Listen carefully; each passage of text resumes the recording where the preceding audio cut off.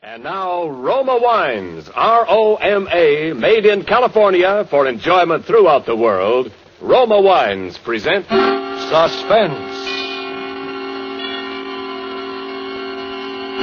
Tonight, Roma Wines bring you Miss Judy Garland as star of Drive-In, a suspense play produced, edited, and directed for Roma Wines by William Spear. Suspense, radio's outstanding theater of thrills, is presented for your enjoyment by Roma Wines. That's R-O-M-A, Roma Wines. Those excellent California wines that can add so much pleasantness to the way you live, to your happiness in entertaining guests, to your enjoyment of everyday meals. Yes, right now, a glassful would be very pleasant as Roma Wines bring you Judy Garland in a remarkable tale of suspense.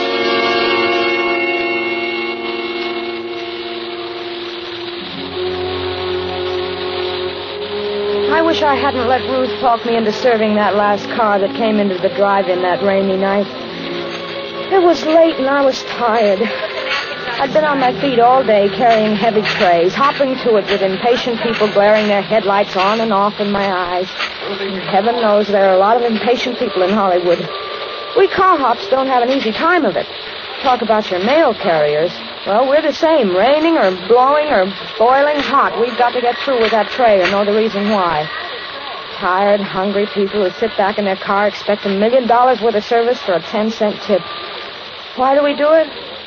Sure, there are other ways of making a living in Hollywood, but not many that hold that glittering promise that maybe someday, somehow, maybe someone will say... Why, that girl looks like Lana Turner. Yes, at least her hair's done up that way. I think I could use her, Rennie. The musical version of the Forsyth Saga. Oh, she'd be great in color. I think I'll ask her to come out to the studio. Yes, I know. Maybe it doesn't happen often, but there's always the chance. And there's always that hope. That's what keeps us going, I guess. But there are other things that can happen in a drive-in that aren't on the menu. Like that rainy night I was telling you about when I let Ruth talk me into serving that last car that came in. Miller, listen, please take his order, will you? I got 3 cars. Oh, look at the clock, will you? It's nearly midnight. I'm off duty. Oh, please, Miller, just this once more. My date's waiting. I'll do the same for you, son. Say, what's the matter with him? Can't he read? Please do not honk your horn. It looks clear enough to me. It's a doctor's car. You see, he's probably in a rush. Anyway, you got nobody waiting for you. Oh, all right. Oh, gee, thanks, Mel. It was true. I had no one waiting for me. Only the bus that was going to take me to Glendale, where I lived alone in an apartment. So I buttoned up my raincoat and took a menu over to the car. Good evening. Never mind the menu. There's some black coffee, a pot of it, and a ham sandwich. Please hurry it.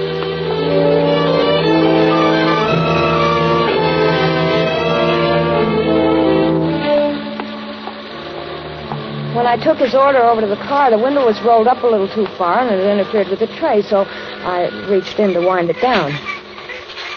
When I touched the handle, it felt wet, kind of sticky, too, but I didn't think anything about it. I got the tray firmly set, and then I looked at my hand. It was as red as blood. I looked up quickly at him. Oh, I'm sorry. I'm Dr. Morgan. I just had an emergency in the car. Oh, an accident? Yes, Sunset and Vine. Quite a crash. I just happened by and I took one of them to the hospital. Oh, gee, that's a shame. Yes, it's too bad.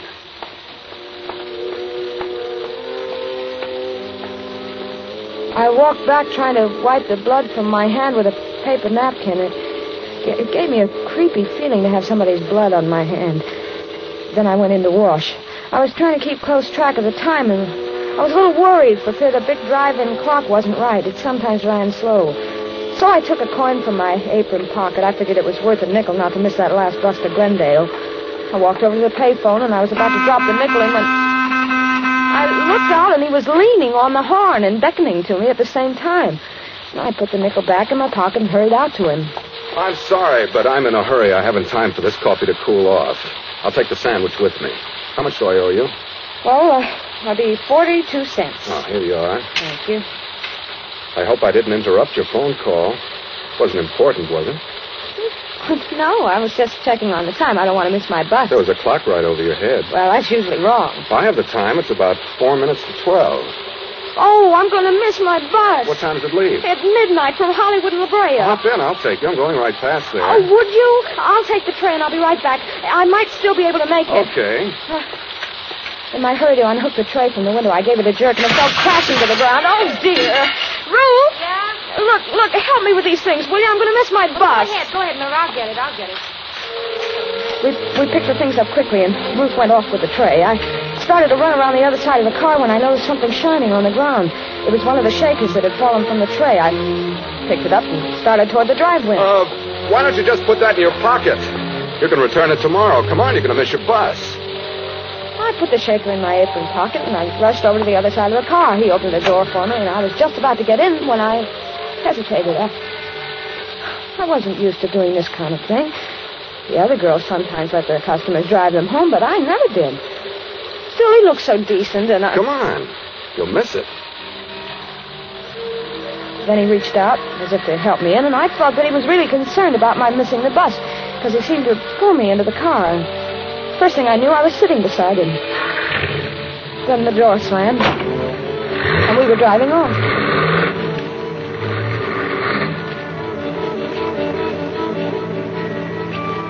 I was a little uneasy, but then I thought it's only a few blocks. I won't be in the car long.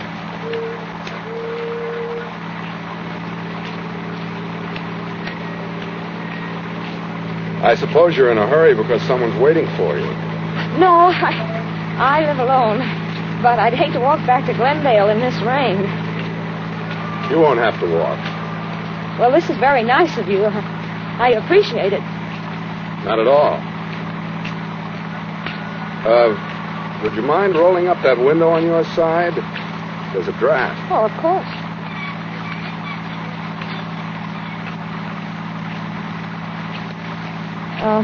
You can let me off at that corner over there. All right. Mm-hmm. Anywhere along here will be all right. This is fine. Right over there by the stop sign. Wait a minute, you're going through the stop signal. Am I? Yes, but I'll get off over there by the other one. My bus! You're turning the wrong way. Am I? Yes, this goes up to Laurel Canyon. Does it? Hey, let me out of here. You thought you were pretty smart, didn't you? I don't know what you mean. Please, let me out of this car. You went right to the phone. You thought I wouldn't see you. The phone, but I was calling about the time. Honest, I was. The time. With that clock over your head. But that clock's wrong sometimes. Besides, who would I call? Why should I call anyone about you? You were calling the police. No, honest, I wasn't. Let me out of this car. You were going to catch a bus. You were going straight to the police. That's where you were going. Yeah, but why? Why should I go to the police? You know why? No, really, I don't. Because you saw it. You saw his blood. No, you don't. There. You won't need to try to open that door again. Now we'll be getting along.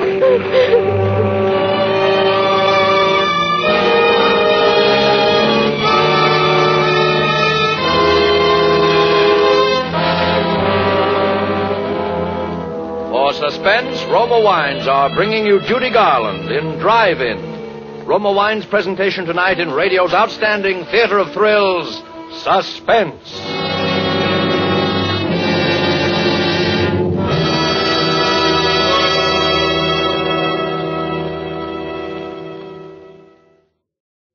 And now, Roma Wines bring back to our Hollywood soundstage Judy Garland as Mildred, with Raymond E. Lewis as the man in Drive-In. A tale well calculated to keep you in suspense.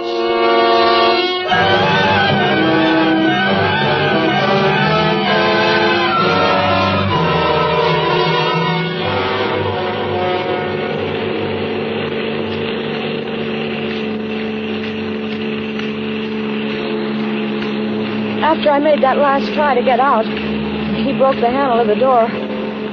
All the strength seemed to go out of my body. I just sat there as we drove on. We passed a few people and some cars in the next blocks. And I thought of calling out, but then I knew why he'd asked me to roll up the window when I'd first gotten into the car. Then we were at the mouth of the canyon. and I could see the road, dark and lonely up ahead. The car twisted and swerved. My arm ached from his strong fingers that had dug into it when I tried to jump out. I looked at him from the corner of my eye. He hadn't seemed like a criminal back at the drive-in, and he didn't seem like one now. His jaw was black from needing a shave, still his face... Well, it wasn't like a criminal's at all. It was so tired. Quit staring at me. Oh, look, I didn't know anything about you. Honest, I didn't. Please let me go. You know something about me now. Well, I won't tell anybody. Whatever it is, I promise I won't. A woman's promises. Remind me to tell you a story about a woman and promise. Oh, let me out. Please let me out right here.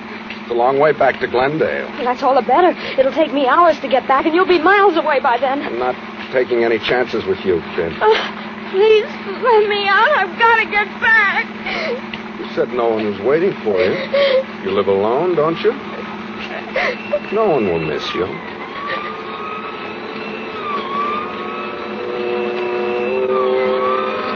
We both heard the siren then. He looked quickly in the rear vision mirror. Then he took a gun from his pocket and he turned to me. If that's for us and we'll stop, remember just this. I've used this gun before tonight and I can use it again if I have to. If I'm taking, you'll go first. Now listen, I'm a doctor and you're a nurse. We're headed for an emergency. If you want to live, you won't try to pull anything.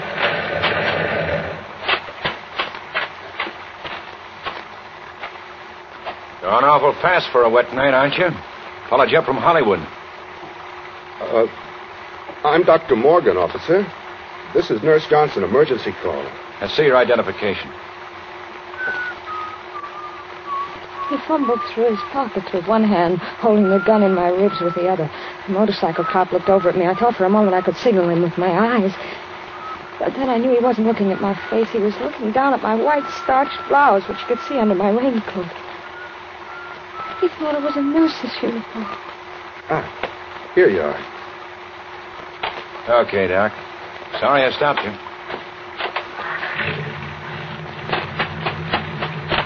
Hey, just a minute. What's the matter?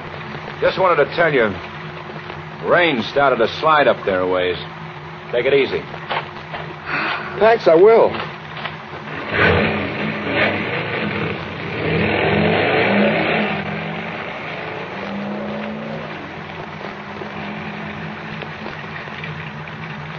You're not Dr. Morgan, are you?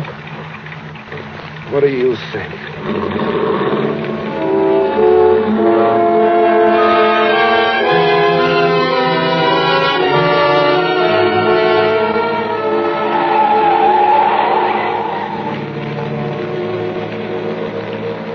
Then we came on the landslide. It wasn't a big one, but it had made a terrible mess of the road. He didn't slow down, and the car swerved crazily as it slipped from one side of the highway to the other. Suddenly, I felt as though the whole rear end had slipped down.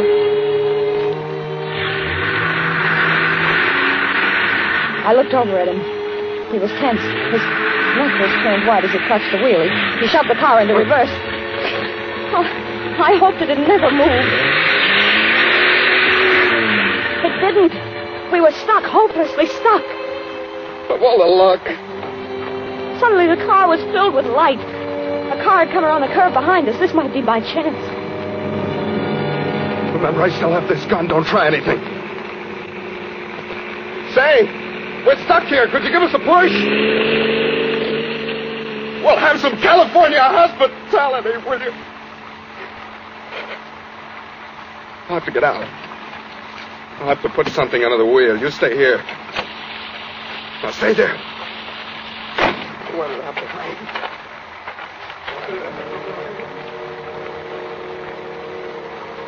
There were some bushes by the side of the road. If I could reach them, I could perhaps run up the side of the hill and hide.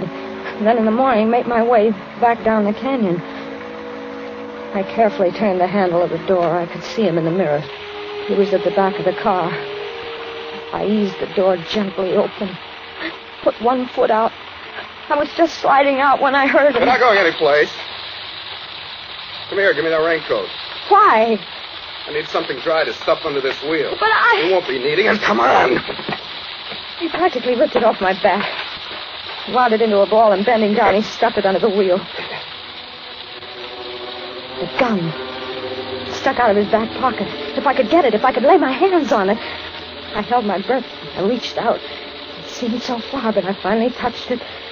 Then I snatched it from his pocket swiftly. What? Give me that gun. I'm going. You can't stop me now. Can't I? No. You stay right where you are. I won't hurt you. All I want to do is get home. I'm going, but if you follow me, You'll what? I'll kill you. I don't think you will. Yes, I will. You think I'm afraid? Aren't you? No. I don't care what happens to you. You're a murderer. You killed somebody. I thought you didn't know anything about me. I didn't, but I do now, and I'm going to tell the police. You stay where you are. No, don't. I'm not afraid. I'll shoot. Oh, too bad I used up all of those tonight. You could have filled me full of holes. Now give me that gun and get in the car.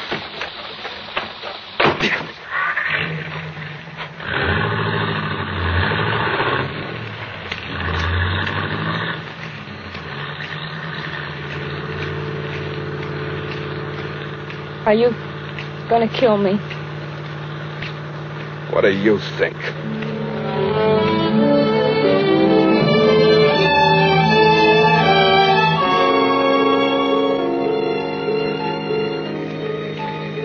We were nearing the top of the canyon now. The road was very steep. The rain had let up. It was just drizzling now. Even though he hadn't answered my question, I knew the answer. He was going to kill me. I wouldn't get back home tonight. Not tonight or any other night. It was funny. I sometimes used to hate that little apartment of mine where nothing ever happened. But tonight... And then, for some strange reason, I thought about Ruth. What would she say tomorrow when I didn't show up at work? And I wondered where they'd find my body. Well, here we are. Lookout Mountain. Top of the world.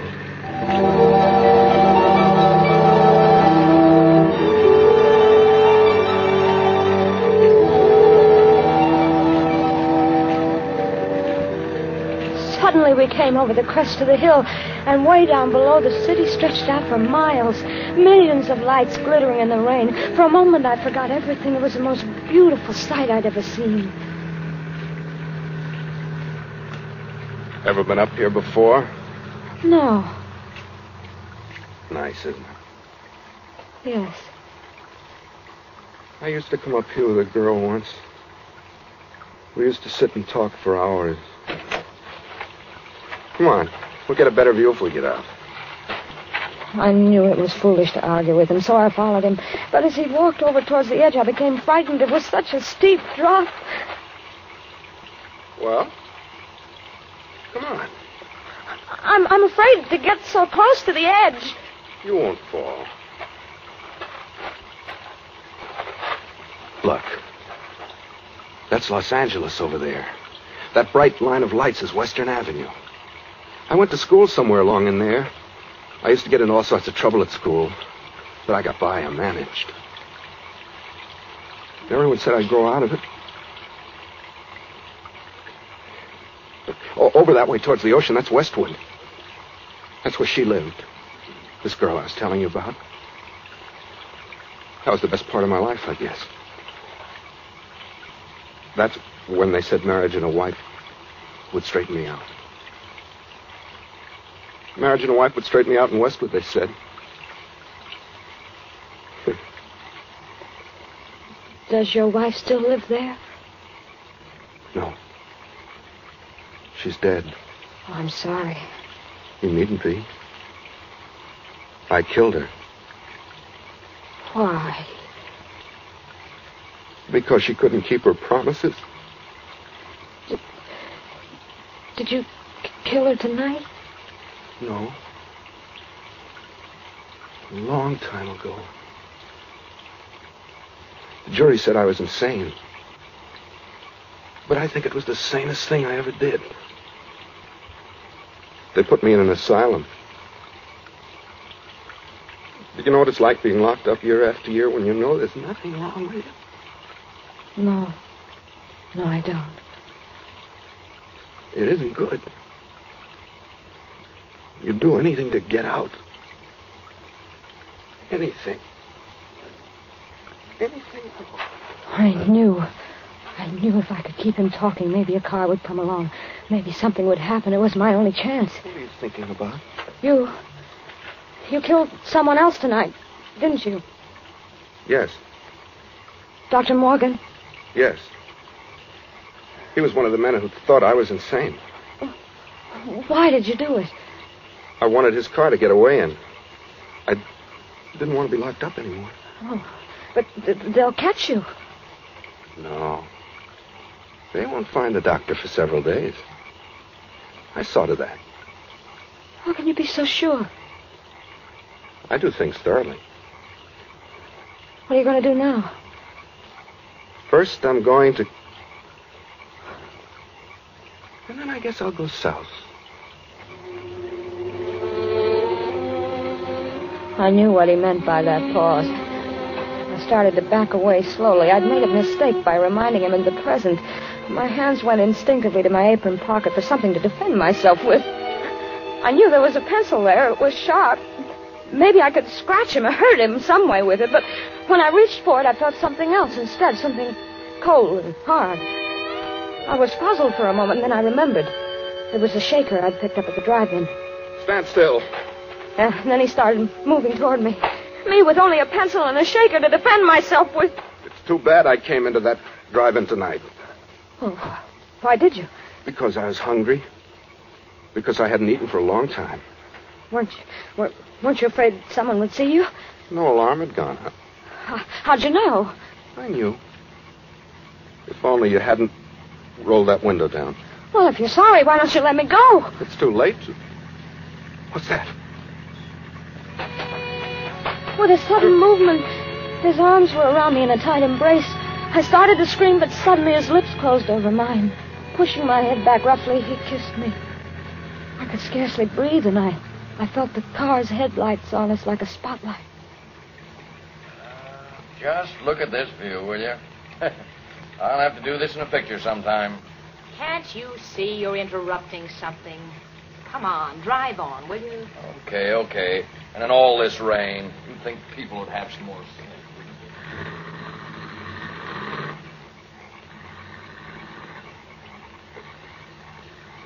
He held me a moment longer. When the car had gone, he released me. My pencil had fallen to the ground, and I was left with only the shaker in my hand. I fingered it nervously, and then I felt the top coming off. I felt the contents spilling in my hand. What have you got in your hand? Nothing. Give it to me. No. Give it to me. He grabbed my wrist. He pulled me toward him. We were moving to the edge of the cliff, but my other hand was free, and I threw the contents of the shaker into his face. His hands flew to his face in an effort to clear his eyes, but I knew it was too late. The pepper had blinded him. He lunged out for me, but I stepped aside quickly, and he slipped in the mud. His hands went out to steady himself. He clawed frantically at thin air. Then I saw him falling over backwards, over the edge.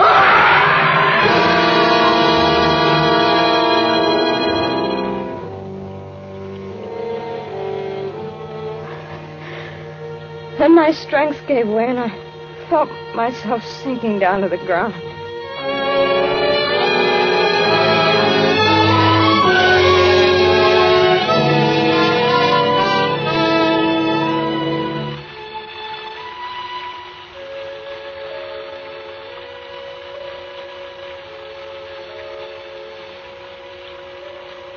I don't know how long I must have been there. But when I came to, it was raining again. I was soaked to the skin, and there was mud caked in my hair. There was no one in sight. The lights of Los Angeles stretched out in a pattern peacefully below. And I knew that somewhere at the foot of those hills was Glendale. And my apartment. I rose slowly to my feet, and I started back toward the road. Somehow, everything that had happened seemed unreal. Like a dream. Everything but the way he kissed me. To keep me from crying out.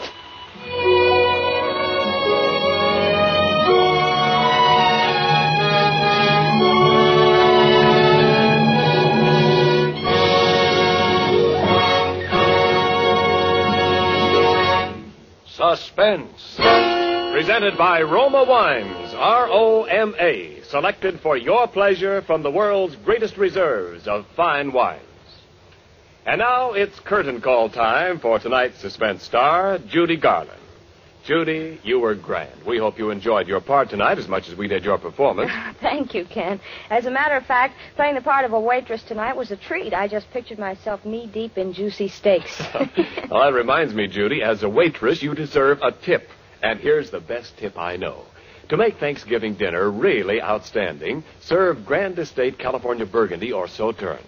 For Grand Estate wines presented by Roma, America's greatest vintner, are the ultimate in wine excellence. Yes, the brilliant clarity, full fragrance, and mellow taste of Grand Estate wines please the most discriminating guests. Well, I know that my guests would agree with you. And, Judy, there's a reason Grand Estate Burgundy and Sauterne are distinctively better. Because for Grand Estate wines, Roma selects only the choicest grapes. Then the priceless skill of Roma master vintners, necessary time, and America's finest winemaking resources guide this choice grape treasure to rich taste luxury. So remember, when you serve Grand Estate wines, you serve the finest, the crowning achievement of vintner skill. Well, that's a real tip, Ken. And so you can follow it, Judy. Here with Roma's compliments is your gift basket of Grand Estate wine. Well, thank you. And while I'm giving out thanks, let me give a great big portion with love and kisses to my great and good friend Bill Spear for his magical direction, and to Raymond Lewis for playing the man so wonderfully. Well, thanks to you, Judy, and to Metro-Goldwyn-Mayer, producers of The Yearling, for their cooperation in making you available to us tonight. Next week, we'll have Chester Morris as star of Suspense. Oh, he's one of my favorite actors. I won't miss it. Good night. Tonight's suspense play was written by Mel Donnelly and Muriel Roy Bolton.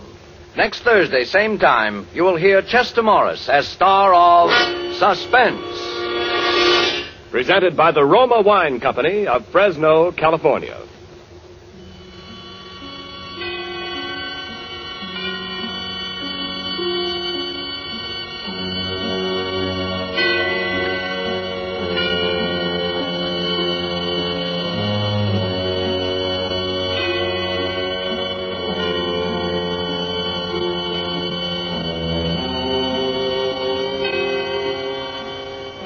Ladies and gentlemen, in the coming weeks, Suspense will present such stars as Cary Grant, Olivia de Havilland, Alfred Hitchcock, Joseph Cotton, Roddy McDowell, and many others. Make it a point to listen each Thursday to Suspense, radio's outstanding theater of thrills.